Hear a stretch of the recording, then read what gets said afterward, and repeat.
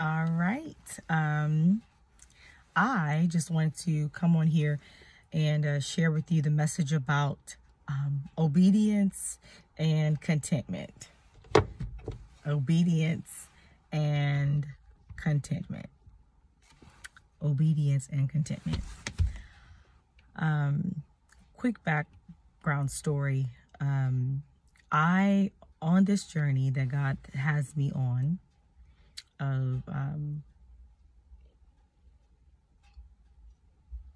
awakening into who God truly is and how God sees me, and healing the wounds and internal things within myself, and walking with God on that path.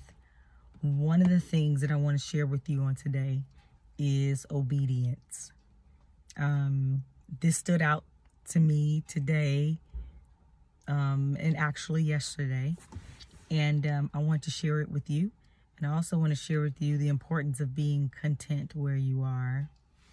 And so first thing, on my journey, I would say the beginning of the top of the year, I was worshiping God in church. I was attending another church and I was worshiping God, and I felt, I was thinking about getting involved in the church and joining the church and singing. I'm on the praise team, and I felt this no in my spirit. And not only did I feel this no in my spirit, and it felt like it was in my soul as well. I felt that my soul was supposed to go back to my previous church. And I really didn't. I had my reasons of why I didn't really want to go. I even had my full reasons on this whole path of not really wanting to follow and trust the voice of God, because of my fear, because I thought just my belief patterns. And one of the belief patterns that I remember having, and still I'm mindful of those belief patterns to this day, and that is thinking that my way is better.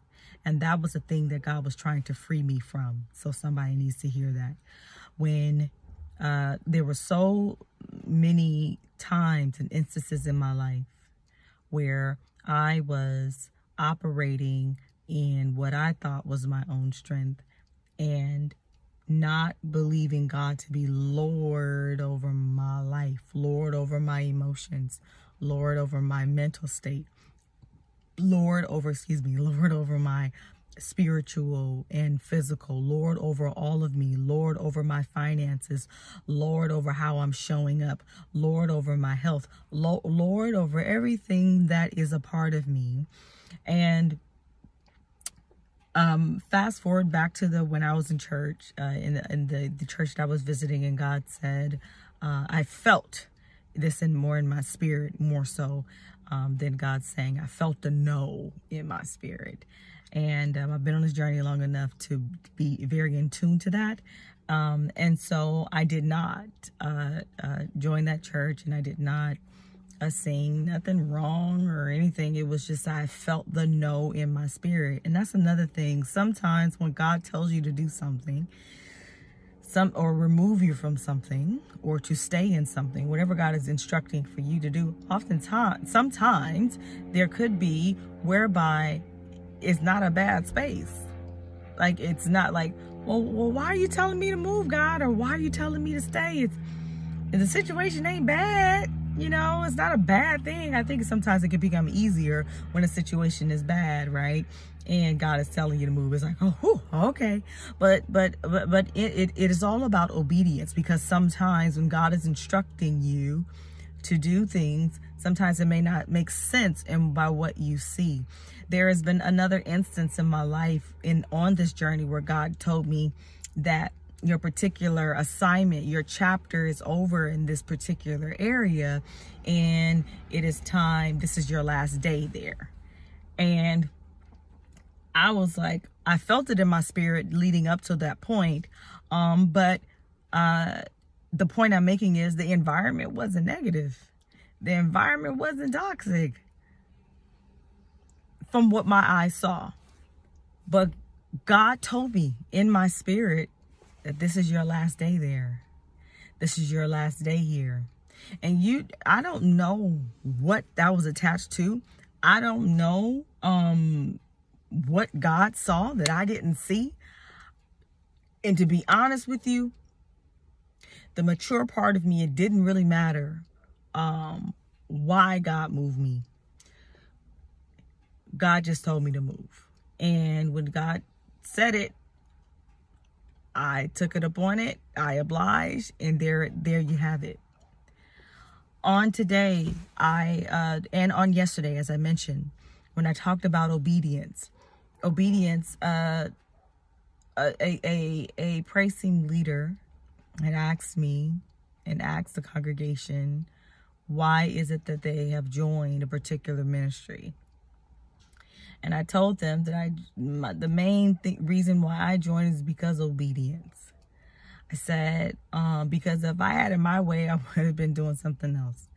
And every time I have tried to go my own way, I've always felt this tug to pull back. And so the whole essence of this is obedience. And sometimes you don't want to obey because of your flesh. You don't want to obey because of your fear. You don't want to obey because you think it's a sign of weakness. You may not want to obey because you don't trust. But I'm encouraging you to obey the voice of God, even when it doesn't make sense. Obey God. And the reason why I'm encouraging you to obey God is because it is not only attached to you, like your obedience unlocks the freedom in someone else. Your obedience, I'll say it again, your obedience locks the freedom in someone else. Your obedience heals and set others free. Your obedience is bigger than yourself. And there was a level of peace that I have within my soul. Imagine going for so many years operating in your own strength and putting God's instructions in the background of your mind. Imagine thinking, oh, well, you know, I hear you, God, but I'm about to make this happen. Or I hear you, but that has to wait. Imagine if you relied solely on your strength and you did not follow the voice of God and not lean into his strength and allow your weakness to be made perfect in his strength. Imagine trying to carry a weight. Imagine trying to carry and do it all in your own strength. That is a form of pride. And for some of us, we're just not even aware because it's just what our survival skills and how we were raised and what we were taught. But I'm here to shift the paradigm because God shifted the paradigm inside of me. God began shifting the paradigm inside of me. And I would encourage you to allow the Holy Spirit begin to shift the paradigm inside of you and allow the Holy Spirit to guide you as you obey what you hear the Holy Spirit saying for you to do. Some people might say, well, how do I know that I'm hearing the voice of God? You have, first of all, our spirits always know. And even if you're a little unshaky about it, you still lean into it. Lean into it by faith. God, I believe this is what you're telling me. And so by my act of faith, and you keep going. And as you keep going by faith, through time, through God's timing, God reveals to you in part, or in God's timing, God shows you or will give you little, what does it say? God winks or little reasons as to why it was important that you obeyed. Your obedience, we say obedience is better than sacrifice. Your obedience is bigger than you. Your obedience is for your children. Your obedience is for your family. Your obedience stops generational curses. Your obedience allows the blessing, like the blessing to flow through you. It is in your obedience. That's why it's important to trust and obey. Sometimes, even if you don't quite always have the trust thing and trust factor, locked in, obeying by faith is a good start. Obeying by faith is a good start. And then last but not least, I talked about obedience. And the second part, I talked about, what else is I going to talk about? My mind drew a blank. But obedience is everything. Thank you, Holy Spirit. So the other part I was going to talk about is being content where you are. Being content where you are. For some of you, you might be in the trenches. For some of you, you might be in a fiery place. For some of you, you might be in a dark place. For some of you, whatever season or chapter that you're in, I am encouraging you to find the gratitude in what is around you. You might, I don't know what your situation is. You might be in a very uncomfortable situation. For those of you who are in a very uncomfortable situation and you're trying to figure out, how am I going to get out of this? I would encourage you, because in an obedience of the voice of God, I'm encouraging you to be content where you are. To be content where you are. Whatever state you are in, whatever process the Holy Spirit wants to do the complete work in you. See, he says, he who begins a good work in you will be faithful to complete it. Will be faithful to complete it. What is it that God wants to complete in you?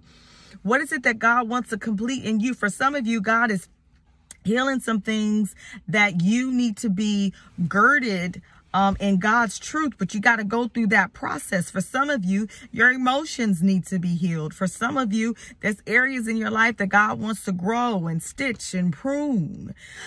But if you're trying to rush it, and if you're focusing on what is wrong or what's going on, what wrong is happening in your life, and trust me, I am a person that has done it. And I'm mindful of it. I just did it yesterday. And I had to check myself.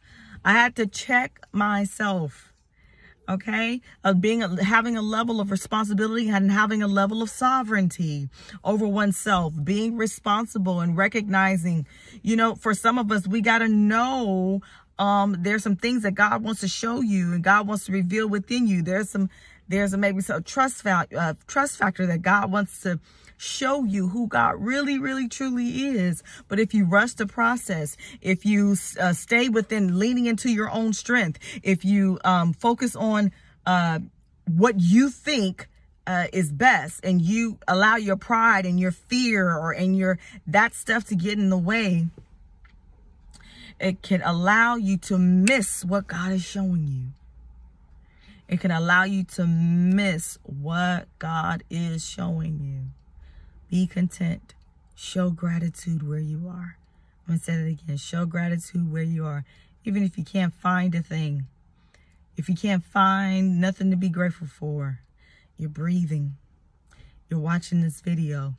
You woke up this morning. You laid in your bed. You got food to eat. Your family is safe. You may be sick in your body. Okay, but I'm still breathing. I can see the paint on my walls. Go outside. The flowers are blooming. Go outside. Look at the clouds move. Go outside in nature and appreciate oxygen.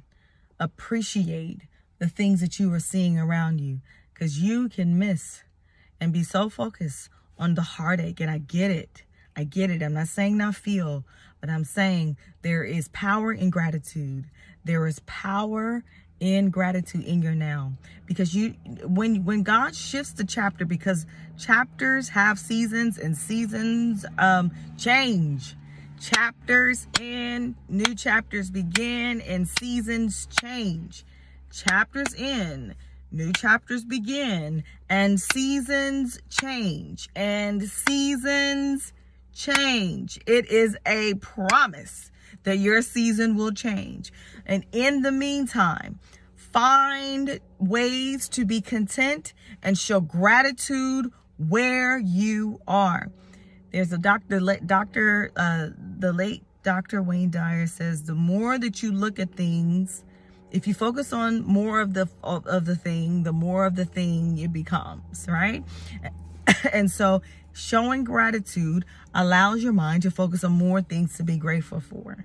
If you have an issue with going home, or you might be living by yourself, or struggling with loneliness, or struggling with depression,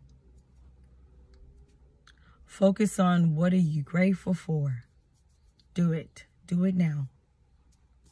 Do it now. Focus on something to be grateful for. Shift your mind, shift your heart, shift your spirit, because you don't want to have an ungrateful heart when that season change. Because it's not in the things that makes us be grateful, meaning in the tangibles. It is showing gratitude for what is. It is showing gratitude for life. It is showing gratitude for breath. And then you step into that power and it begins to shift things. So I hope that you learned something. I'll download, I will leave a link at the bottom where you can download my free gratitude journal. It's a 31-day gratitude journal. I'll leave the link at the bottom. Also, if you want to work with me, I do one-on-one coaching. And I also have some other resources that I'll leave at the link. But other than that, thank you guys for watching, and like and subscribe or share if this message helped you. Bye.